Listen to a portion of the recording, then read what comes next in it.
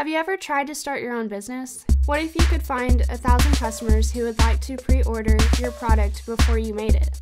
The result is fanShare. We encourage communication between fans and the artist. We make the video demonstrations of the product. We video interviews with the artist. We help the artist or creator put together a business plan. We do as much as we can to ensure the business gets up and running smoothly and successfully. Ultimately, the artist has 80% ownership.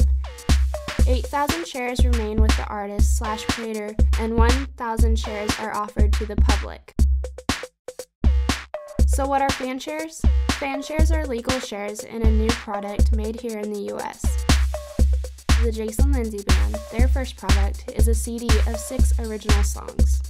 And what do the fans get? They get a copy of the CD, plus 0.01% of gross profits from the sale of his songs on iTunes for the next 20 years. Negotiators would call this a win-win-win situation, but we call it fanShare.